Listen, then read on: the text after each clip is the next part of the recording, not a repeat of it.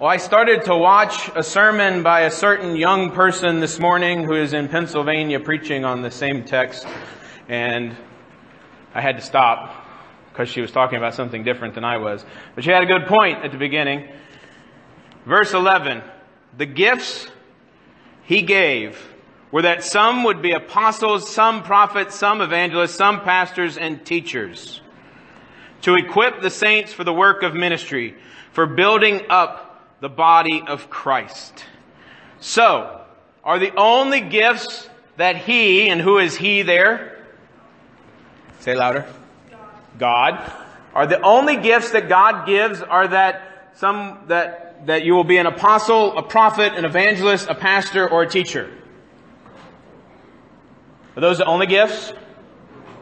No, because when you continue reading, right, it says some will be apostles, some prophets, some evangelists, some pastors and teachers. And why are those people there to do those things? To equip the saints for the work of ministry. And who are the saints? Raise your hands. Raise your hands. Yes, all of you. Right? Pastor or an evangelist or an apostle that's doing their job correctly is the furthest point removed from a person who's doing ministry. And that sounds backwards to us. But that's what the Bible teaches us. That pastors and those leading the church are those who teach others to go and to do. Not that they don't go and do themselves, but they are teaching others to go and to do. Right?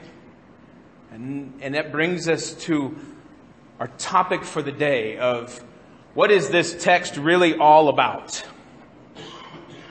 What is it really all about? It's my box of crayons, right? It's about my box of crayons here. Right? You know, you got your box. Because we all have our boxes of crayons. And you use every color. You may not use every color, but you use most of the colors. And you have to have those colors. And if you're coloring a picture and you don't have a color and you really wanted that color, then what do? You go find it. Or you ask somebody else to come along and help you, right? Because you have to have the colors to be able to color your picture. You need all of the crayons in the box. It takes more than one to make the picture. And this morning we continue our journey through Ephesians in our sitcom theology. 2 weeks ago we talked about Fresh Prince of Bel-Air, and last week we talked about Different Strokes, and this week we have a wonderful show that talks about how everybody has a part and everybody has a place, because you can't possibly do this on your own, right? Does anybody want to know what the TV show is?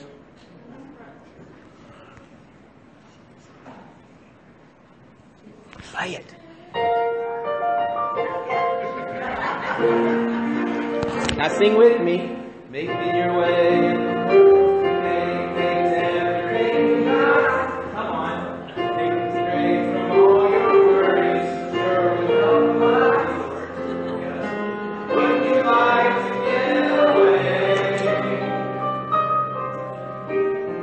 Sometimes you want to go where everybody knows your name. Although we know this. And they're always glad you came. You want to be where you can see. Troubles are all the same. You want to be where everybody knows your name.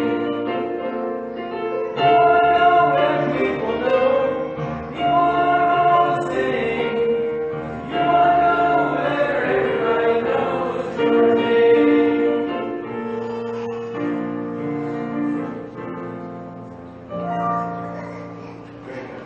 Thank you.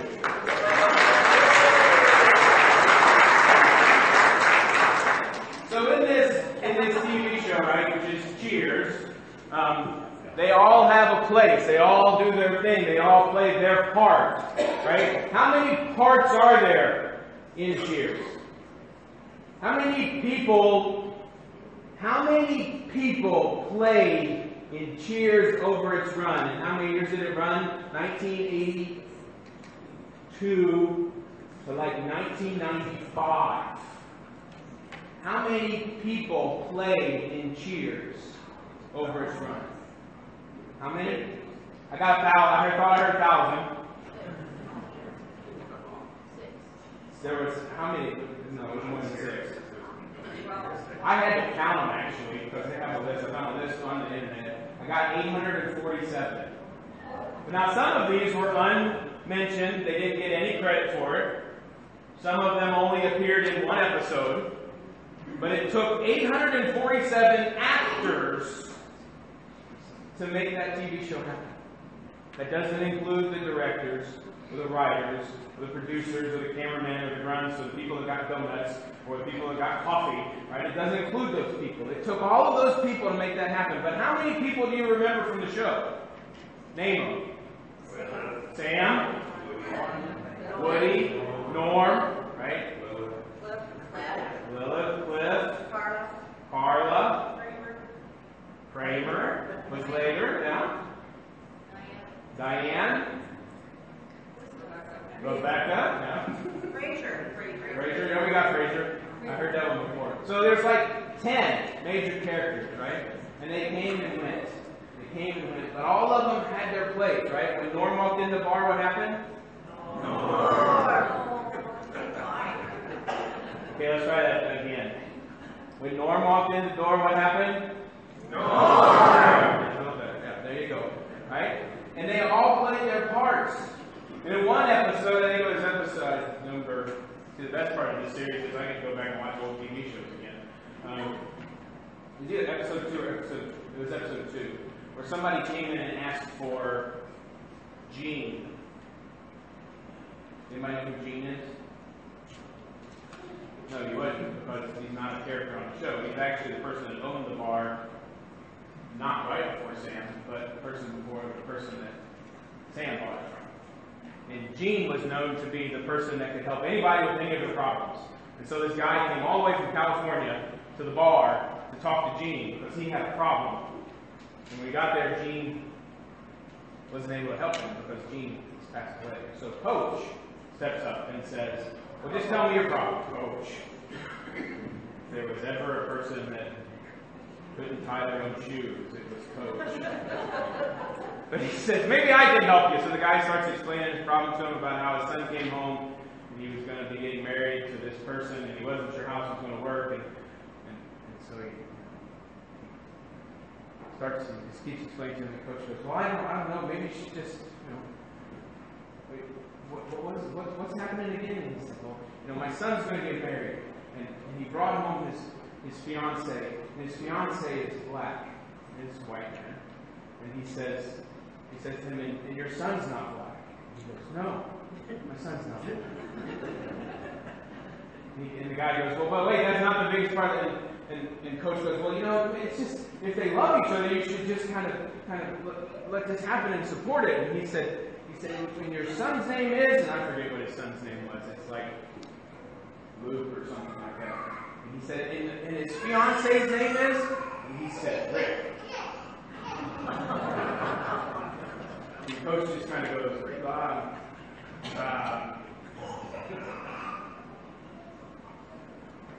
I don't know about that.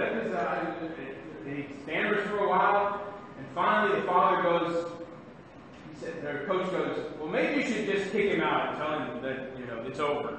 That's it. We're not going to deal with this anymore. And the father goes, well, I can't do that because I love my son. The coach goes, well, that's the only thing I can tell you to do is just keep him out. Finally, the father goes, well, wow, I really see what you're saying there. The coach says, really? What did I say? He says, if I don't love my son and allow him to be who he needs to be, then I'm going to lose him. So I need to accept him as he is and to love him and to allow him to be who he's going to be. And because if I don't, he's not going to be a part of my life.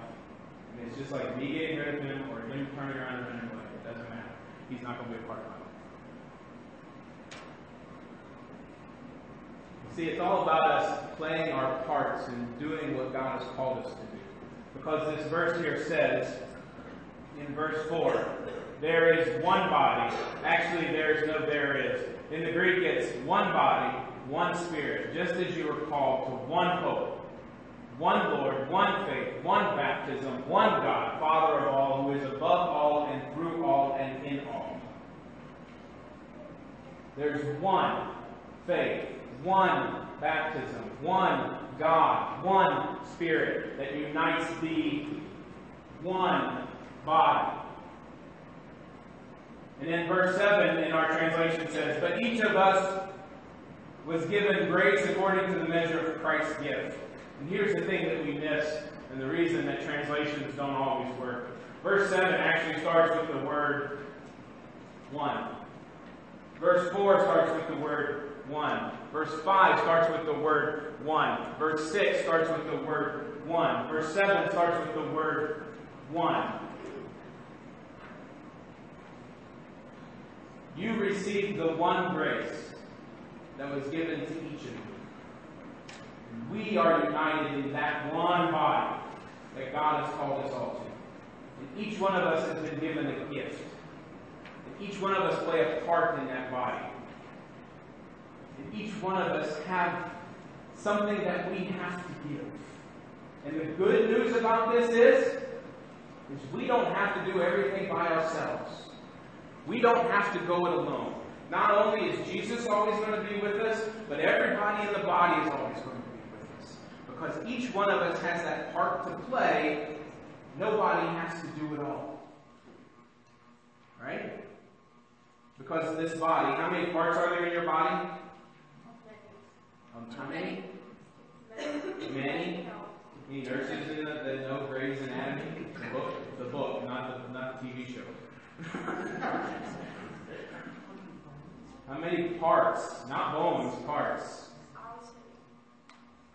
The last version of Grey's Anatomy I saw said there's over 13,000 parts to your body. Right?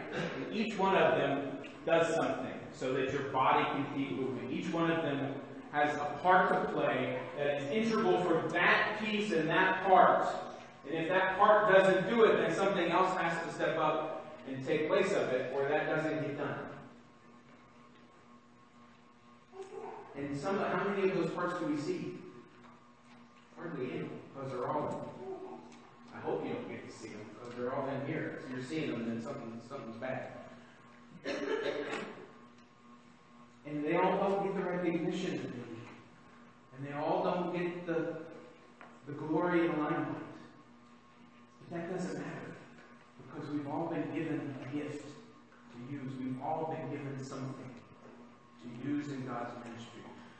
As I was preparing for this week, talking about the oneness, somebody said, and I saw it a couple different places, that God gave us 5 gifts. 5 gifts. He gave us for our journey, for our pilgrimage, for our walking through life. Any guesses what they might be? 3 of them start with W. Water, Word,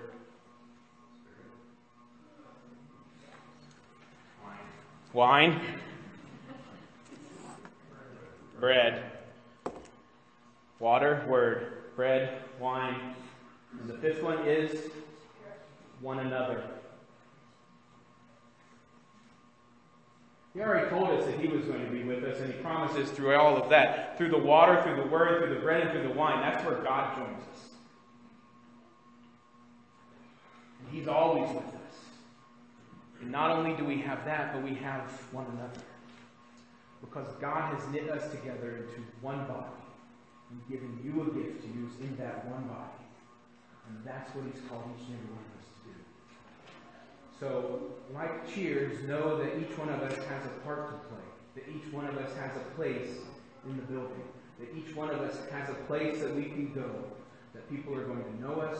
And people are going to love us. And people are going to accept us beyond what everybody else in the world says.